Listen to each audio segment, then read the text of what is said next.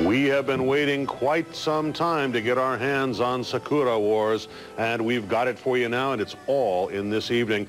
Anime! You can't really get away from it. It's in the sky when you walk down the street, you go to a baseball game and it followed you there too. You just want a cup of coffee, and it will not leave you alone. It's everywhere. Telephones used to be for talking to people, now you watch Sailor Moon on the top of a mountain. We no longer live in yellow subtitle world where the hobby was relegated to fan conventions and comic book stores. But for some people that's just not enough. You could spend an entire hour picking out something good, and even if you like it at the end of the day, a lot of people say to themselves, I bet there was something better. This paradox of choice has led a couple of people down the road less traveled, sidestepping conventional anime. And as you go down that road, it leads to increasingly more esoteric forms of entertainment. Rare printings of shows made exclusively for airlines, live TV recordings that are so blurry that they border on unwatchable, and searches for entire movies that may have only aired a single time. The call of lost media speaks to us all, and when searching for the abstract and the unknown, a singular question drives people forward. That question being, where's the anime? If somebody was going to ask you where anime was, I think it would be kind of confusing. The majority of people would say that it's online, or possibly on home video, but before a series even makes its way onto TV, well, it has to come from somewhere now, doesn't it? And that somewhere is film. Or at least it used to be. The world of film contained the majority of anime for over 100 years, and many people consider it to be the final frontier of lost media as well. Everything from TV shows to full movies used to be stored on film, and oftentimes they contain things that are so undocumented that we don't even know that they exist. Commercials that only aired a handful of times as an example, trailers that differ wildly from the final product, and sometimes entire series that we only know about through TV guide listings. Well, if there's so much lost media out there, so much anime waiting to be discovered, why don't we hear about people restoring them from film? Well, the answer is fairly obvious. The barrier of entry is so high that most people simply don't have the time nor the resources to even touch this. Anyone can rip a VHS tape, but for every 10 million people with a VCR, you might find that one person that can scan a film, and even less that can restore it. Here's what the Mario Brothers anime used to look like on VHS. It's not particularly bad or anything, but you could tell it should be a little bit sharper than that. And since it came out in 1986, this was the very best that we could possibly get. It only came out on home video, so what can you do? Well, it remained that way until just recently, when somebody scanned the original film as it aired in movie theaters from the original sources, and now, here's what it looks like in 4K. Film reels contain some of the highest resolution videos ever made, and you'll often find some pretty crazy things on them too. Things like series that are so unknown that they border on myth and legend. Okay, maybe that's a little bit too far, but this is the kind of thing that gets me up in the morning, and one such anime was found earlier this year, which made the rounds pretty quickly within the lost media community. It's not often that you find an anime on a film reel, and it's doubly unlikely to find an anime from a company that no longer exists. Adding on to that, it was from a company that destroyed almost every single anime that they ever made. Or at least most of them anyway, I'll get to that later in the video. The point being is sometimes you don't even know what you have in your hands. So here's my first-hand account of what we believe to be the very last copy of a series stuck on film. A fad or a foreshadowing?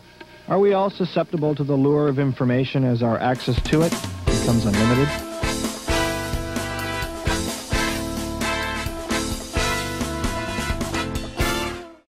The anime starts with an old man who traveled a long way up a mountain, collapsing in a cave. In it lies Shadar, the boy savior of the world, waiting to be awoken from his cryogenic sleep. The old man tells Shadar of his destiny, and then he slowly fades away. The story then begins, and it becomes an episodic adventure anime.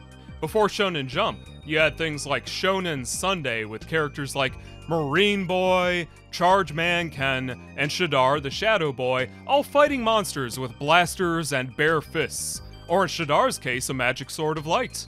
Each episode would follow him as he explores a ruined world, and at the end of each one you would have to tune in next time for the next exciting episode of Shadar. Populating the anime is a bunch of fairly generic characters. It was the 60s, don't be too hard on it. You've got Professor Mambo, who provides Shadar with all of his scientific support. He flies around in a UFO, using what I can only assume to be some sort of 1960s futuristic scotch tape to hold it all together. That or it's just really, really high resolution and nobody ever thought anyone would see this. It's also got a talking dog sidekick in it, because every single show back then had to have one. And then you have the ultimate evil, the ancient demon Ghoster, a vampire monster with a cape that can shapeshift at will. I love this guy. Most of the stories center around him impersonating village chiefs and royalty, you know, just important people trying to turn the world against the main character. And a lot like Golden Bat, his powers are undefined and made up on the fly, so, you know, they keep things interesting. He's got a talking cat as a sidekick. He's just kind of there, doesn't really do anything. If you're wondering why the story's so simple, the delineation between cartoon and anime, it was not as distinct as it is today. Most of the characteristics that people would associate with anime weren't really established, so back then most people just considered it another cartoon. It reminds me of stuff like Thundar the Barbarian. I used to watch that a lot as a kid. It's got abandoned buildings in it, ancient magic, giant monsters running amok. Lots of spooky stuff for the kids to enjoy. Yeah, for a while. Anyway, at some point they dropped that talking dog. Ghoster's cat just turns into a regular cat for some reason, I don't know why, and the story turns dramatically towards the dark. It all coincides with the introduction of Shadar's sidekick, Rocco. He's got no powers. Rocco is just some kid, but his family was turned into monsters by Ghoster. Did I mention that he can do that? He's magic. Do I need to explain that the main villain can just like turn people into monsters? A child would not need that explained to them, okay? Unfortunately, I don't have the first half of the episode where any of that goes down, but it doesn't end all that well for Rocco. It's not often you see an anime where a kid's family burns themselves alive, but that happens here, and it's kind of brutal, especially for something this old. People understandably thought that this anime was terrifying at the time, and it granted it a reputation as a horror anime, though really, it's more of like an adventure cartoon. What exactly scared them is unknown. But here's a few examples I can give from the episodes that still exist. One starts with the demon Ghoster ending a man who carved a human mask for somebody to wear. Later on, Shadar is dispatched by a king to try and look for somebody who ends up being a faceless imposter. Towards the end of that episode, his lack of face is revealed, and then he gets sent plummeting to his end. That's one thing that you really notice about this show. Someone gets bumped off every single story. In the first one, the old man passes on. In another one, someone walks into a fire. Another one has all of these human-shaped clay monsters crumble to dust, screaming right before the viewer's eyes, and I can kind of see why this had such an impact on young viewers. These are all from the early parts of the series, too. It's anyone's guess how much darker it gets. Much of the history of this anime is shrouded in mystery. It went by many names, making it very difficult to look up. In Brazil, the show was known as Sombrita. In Venezuela, it went by Shadow Boy. And in Japan, it was known as Adventure Boy Shadar. It was broadcast on the Italian channel Junior TV for a while, where the majority of these episodes come from, but as far as I can tell, the rest of them are lost. Around half of the series just doesn't exist anymore. And the episodes that we do have are such bad quality, you know, we may as well not even have them. There isn't even any real consensus as to how many episodes of this there are. A few websites say there's over 100, some say there's only around 26. Nobody really knows, it's that old. It's a series that survives by VHS rips and VHS alone. All in different languages, by the way, all from different countries, all in different quality. Is it good? Is it bad? Is it historically relevant? Who knows, you can't really watch it. If you do want to go down that road and attempt to see something nobody's really seen since the 1960s, I really recommend you not do that, and you're not gonna have fun. It's not gonna be a good time. Here's some things about the quality of this anime that I ran into when I tried to watch this. Black and white episodes. episodes at low resolution, some episodes that move because they were recorded with a camcorder that bounces up and down, stories with gigantic watermarks, episodes where the audio doesn't match what people are saying, episodes in languages that you don't understand, episodes in the wrong aspect ratio, episodes that only exist as fragments, so you start the series in the beginning of the episode and then it just cuts off and you don't know how they end. One watermark on top of another watermark, on top of another watermark. With that said, it aired all over the world, so it's kind of weird that it disappeared like this. But in the face of its extreme obscurity, it gained a reputation as a show that scared a lot of kids. Shadar will likely never be re-released due to a bunch of legal shenanigans, to put it lightly. I'll get into that in a bit, but the short end of it is nobody owns this anime anymore, which has afforded it quite a lot of protection from copyright hounds. You see, one of the advantages to an anime company going out of business is it allows the show to propagate throughout the internet completely undisturbed. I've got a feeling even if every single anime got removed from the internet one day, you know, Shadar will still probably be bouncing around in 240p in black and white. How half of this show became lost in the first place is kind of interesting in itself, and it gives us a lot of valuable leads into many other lost anime. As I mentioned before, the company that made Boken Hero Shadar no longer exists, and even when they were around, they weren't really on the up and up, as they say. During their 6-year run as a company, they changed their name 3 times. According to a couple of very helpful Doraemon wikis, Nippon TV Video was created as Japan Broadcast Video Studio in 1965. They then lasted with that name until 1968, when Shadar finished airing. Then they went by the name Tokyo TV Video, and then they changed their name to Nippon TV Video in 1971, immediately after they basically went completely out of business. This name shuffle is a byproduct of a bunch of shady management that eventually caused the company to dissolve overnight, taking many anime with it. Nippon TV Video is known for being a kind of Bermuda Triangle of lost anime, and nearly everything that they've touched has become lost, or was preserved very, very poorly. Say what you will about Shadar, at least you can watch some of it. Tatakai Osper? That's gone. Most people don't care about 60s anime.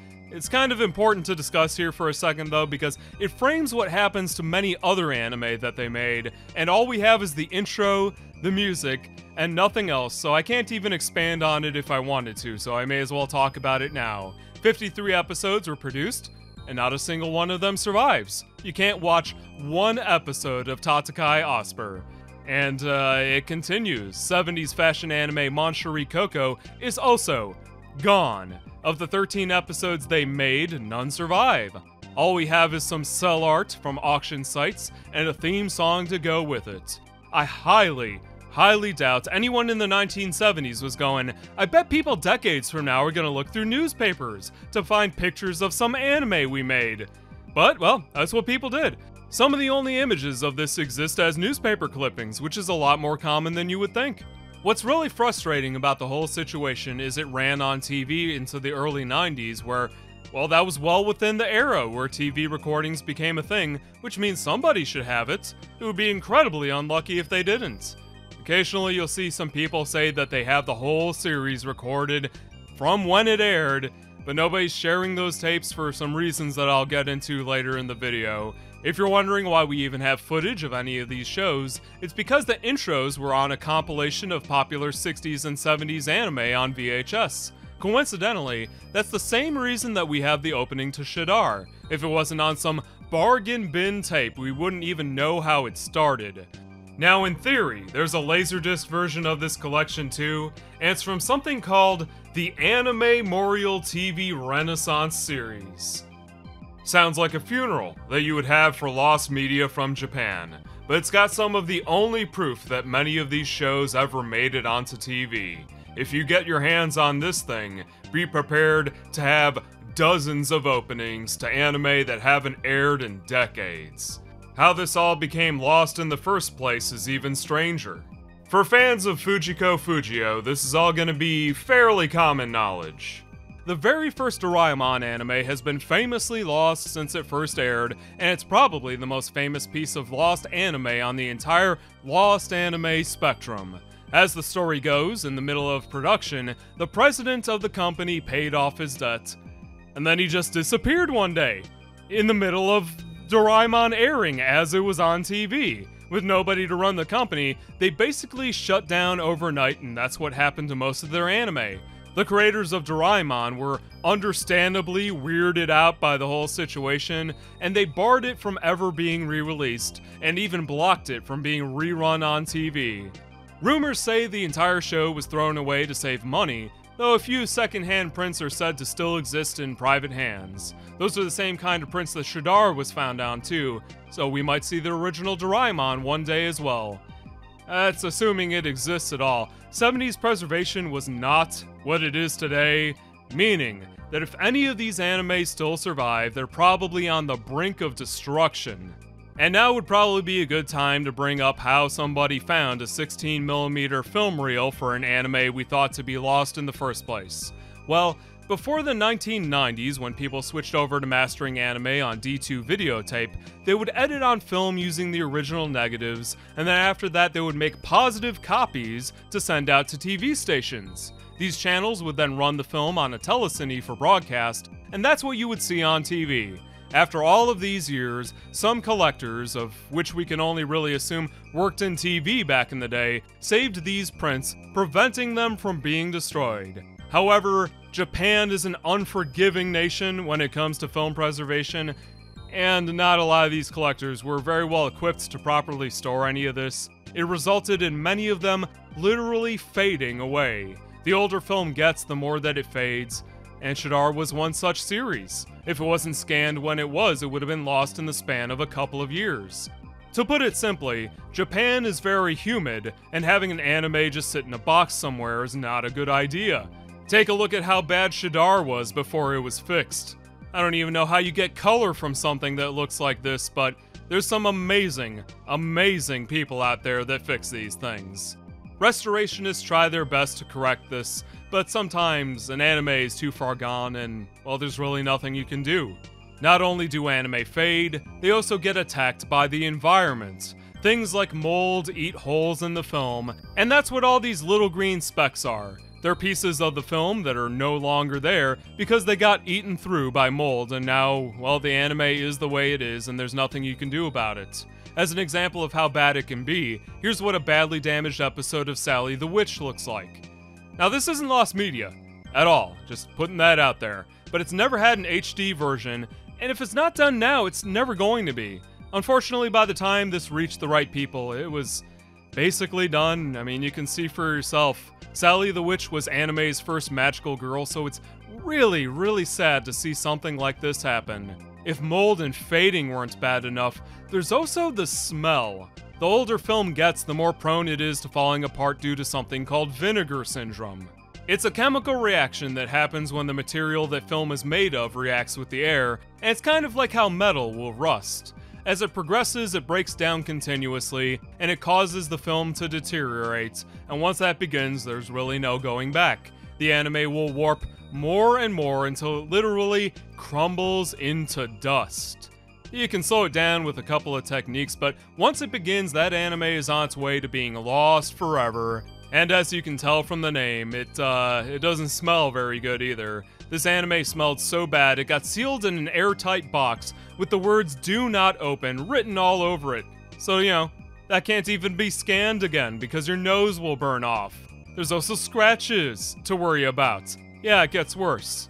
When the 60s series Kaminari Boy was released on DVD, the first episode looked like this. Scratches, fading, vinegar syndrome. The amount of things that you have stacked against you is enough to discourage even the most hardcore anime fans. Not only do you have to contend with all that, there's also people that don't want you to get these things in the first place. When only a single copy of an anime exists, well, telling people about it could be potentially disastrous. This is something that I like to call the lost media problem. So let's say you're looking for a lost anime, and I'm talking really, really lost. It's not on VHS, it never aired on TV, and you're pretty sure you're the only person on planet Earth who's trying to find it. what do? If you make an announcement about it, a couple of things are going to happen. If you're lucky, somebody will say, oh hey, I have that, I'll send it on over. The anime gets saved, people decades later can see it. Basically, everyone wins. That's the best case scenario. It's also pretty much what happened with Shadar. Somebody had it, and a few months later, now that's available in HD. But on the other hand, when people know that you want something, that means they want it too. Most people would say raising awareness is the right thing to do, but as an example of how that can go horribly wrong, you need look no further than the retro gaming community. Now this isn't a story you're gonna have heard of unless you're really into old video games like I am, but in 2019 there was an auction for an undumped Nintendo game from Japan. It had never been released, it was cancelled, that means nobody had ever played it, and eventually it sold at auction for a wallet-busting $13,710. As you can see from this footage, it was basically done. Indy the Magical Kid was advertised heavily in 1992, and even had a bunch of artwork made for its release. Had it come out, it probably would have pushed the Famicom as hard as it could have gone, meaning people really wanted to play it, and with that said, well, people were pretty excited to see how this auction went. So it ended, somebody won, and they dumped the game online, right? No. The winner declared it would never be shared, and instead would be hoarded forever as a national treasure, never to leave Japan. As far as I know, it remains undumped to this very day. Nobody can play it. Now, on one hand, I can see where people are coming from. If you consider anime and video games to be art, then it's no wonder people are dead set on things not leaving their country of origin. Many stolen or misplaced statues that once dotted museum halls were one day returned for very similar reasons, but video games are not statues. Is that a hot take? That felt weird saying that. Let me go ahead and be more specific.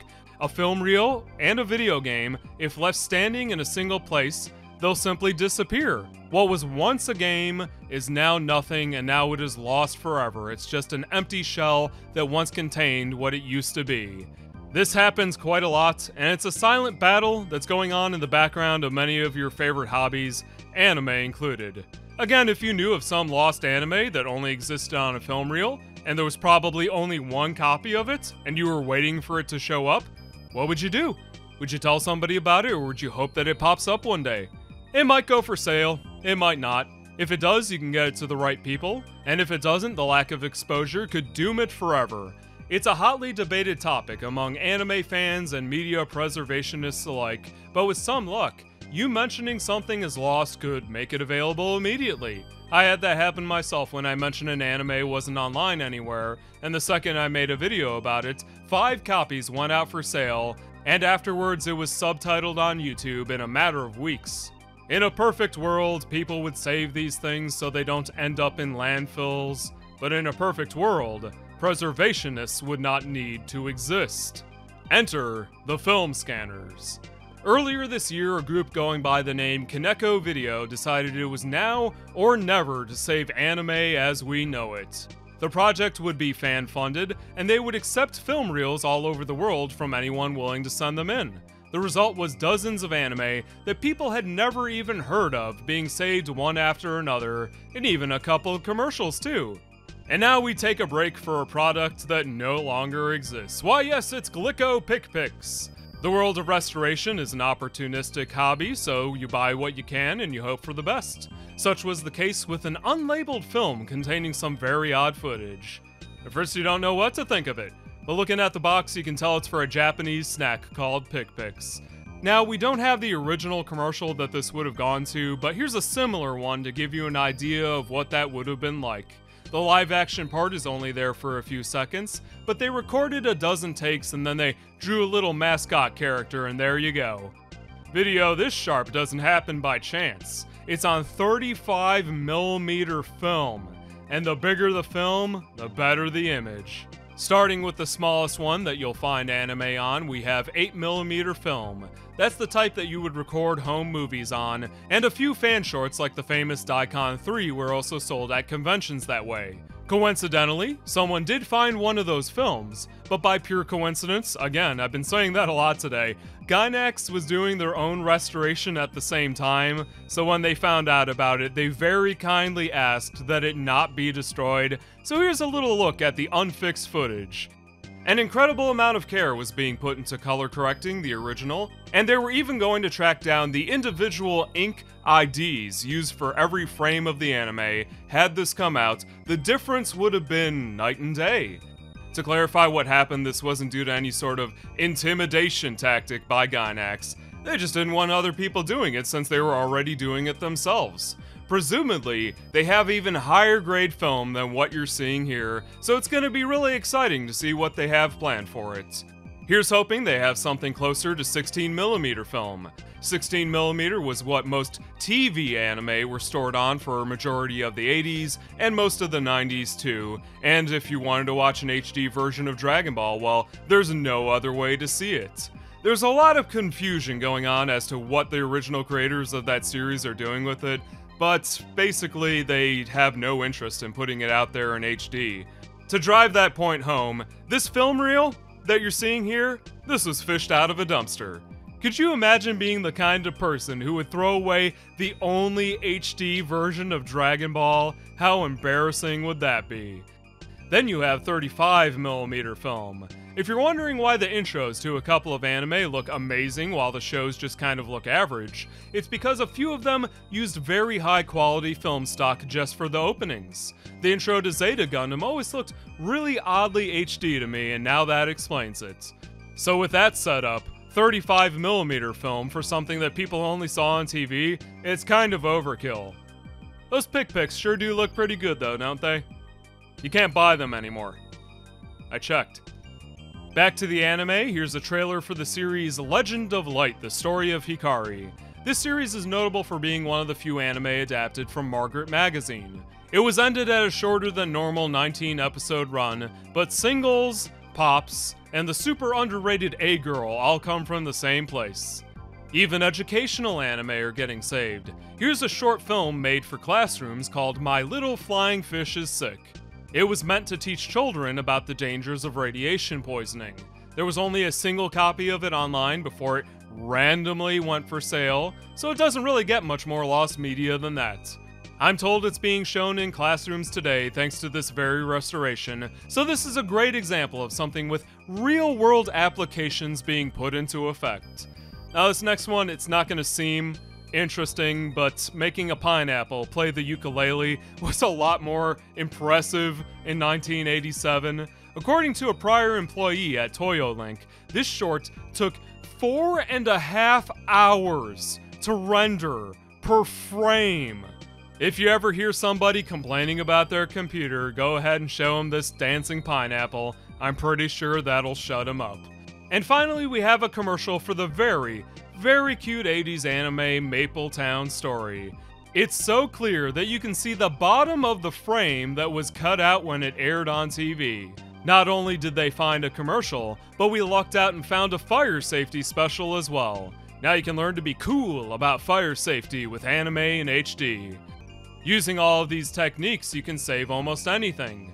There's a lot of stitching together to get the best possible release, but what if you're one of those people who's always complaining? You know the ones with the $5,000 TVs, who get visibly upset when they see 4:3 aspect ratio bars, the ones that won't touch an anime if it's even slightly blurry. Those people, how do you make them happy? You can make a perfect copy of a tape, but at the end of the day, VHS is still VHS. You cannot squeeze HD water out of a rock. Or can you? Now we enter the realm of theoretical upscaling. I would like to introduce this by saying that this is all very new, and what I'm about to talk about may not filter down to the general public for quite a while. With new emerging technology, companies have been feeding AI dozens and dozens of 80s anime and creating detail that was never there before. Again, it is just an example, a true HD version of Project A-ko, it was done later, but take a look at how far you can push a laserdisc just with computers alone. For anything not available in HD, you're looking at the future here. Now officially I have to condemn all of these practices, so you should never use what I said in this video to watch lost anime in HD. Absolutely not cool, don't do it, you will get in trouble because they will come down to your house and break down your door, and you will never see the light of anime again. So whatever you do, don't go to Kaneko Video's channel and watch the Super Mario Bros. Movie in 4K with full English subtitles right now after seeing this video. That would be wrong. Don't do it. And now that that's all been painstakingly explained, I hope this gives you a general idea of what's going on in the background of many of your favorite hobbies. Some things are stuck on VHS, others are out there slowly fading away, and there's a couple of anime that I cannot even mention without causing an avalanche of hoarders to destroy my favorite hobby, were it not for a few dedicated people scanning, saving, color correcting, subtitling all of these relics one by one. Many historical oddities like the Mario Bros. Movie would never be seen in HD again, so I sincerely thank them for all of their efforts. All of the anime that you saw today were funded through donations, so if you'd like to support them, I'll leave a link where you can donate below. With all this stuff being found, I'm pretty sure we could find just about anything. Mon Chere Coco, the lost episodes of Doraemon, absolutely anything could be found at any moment. Sepsaki Sanabashi. That doesn't exist. We have been in search of this series for 2 years. We have been trying and trying and trying to convince the distributor to let us have a crack at it, but until now they were unwilling. Well, finally they have come through and allowed us to show this to you, and that means this is its first time ever on television in the United States of America. We are proud to be continuing that tradition here at KTEH of never seen before on American television anime series, and this one we think is very important because we believe it's one of the best of all the anime series we've found to date. We're really enjoying it. Hope you are as well, and we've got lots of great reasons for you to become a member of this public television station this evening in order that we can continue doing this extraordinary thing of bringing, as a single station, bringing world premiere, or U.S. premiere, I should say, anime series to our audience